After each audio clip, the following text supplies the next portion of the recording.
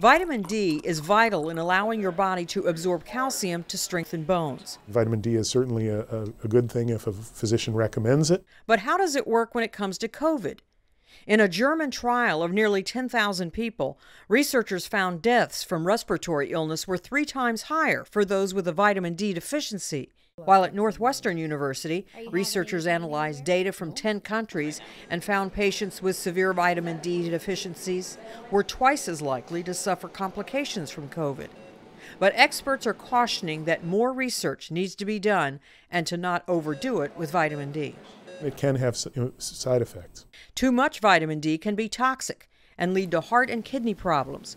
According to the National Institutes of Health, daily intake of 25 to 100 micrograms or 1,000 to 4,000 UI is safe for most people. I'm Marty Salt reporting.